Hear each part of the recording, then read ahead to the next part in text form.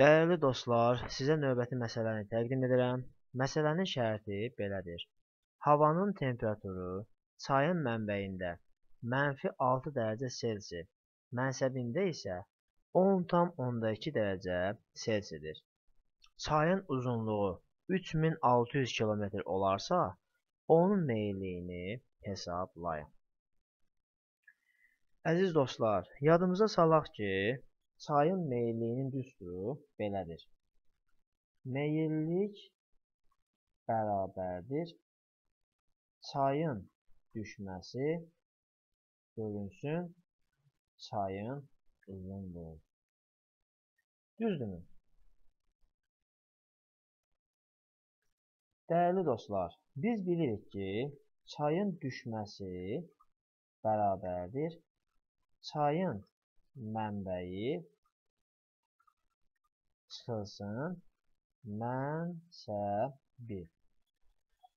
Bizdə bu məsələdə çayın mənbəyinin hündürlüyü ilə mənsəbinin hündürlüyü verilməyib. Lakin həmin yerlərdə mənbədə və mənsəbdəki temperaturlar əksini tapıb.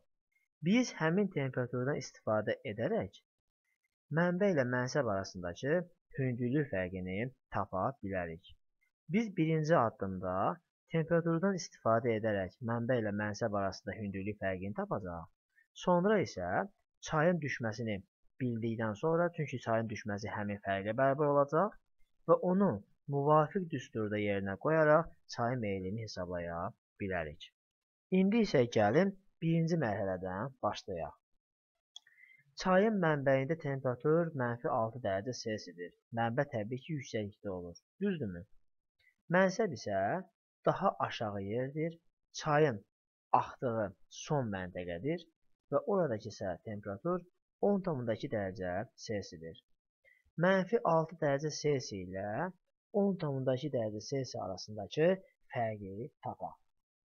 Bu fərq 10,2 plus 6, yəni 16,2 dərəcə Selsiyə bərabər olacaqdır.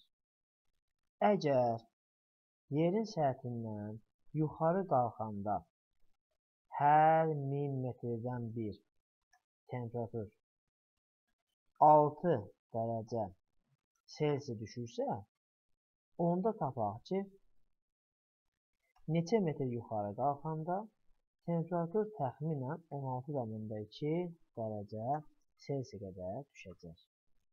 Bu tənasibi həll edərək tapırıq ki, x bərabərdir 16,2 vurulsun 1000 bölünsün 6.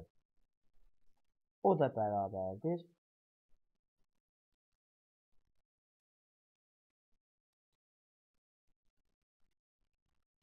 2700. Deməli, biz tapdıq ki, çayın mənbəyi ilə mənsəbi arasındakı hündürlük fərqi 2700 metrə bərabərdir. Bu, eyni zamanda çayın düşməsi deməkdir. Düzdürmü? İndi isə düsturda çayın düşməsini bilirik, çayın uzunluğunu şərtdə bizə veriblər və biz onları yerinə yazaraq çayın meyilliyini hesablaya bilərik. Meyillik bərabərdir çayın düşməsi, yəni 2700 bölünsün çayın uzunluğu 3600. Bu nisbəti hesablayaraq tapırıq ki, 0,75 metr bölünsün kilometr. Dəyərli dostlar, bu bizim axtardığımız cavab idi. Verilən tapşırığın C variantında öz əksini tapmışdır.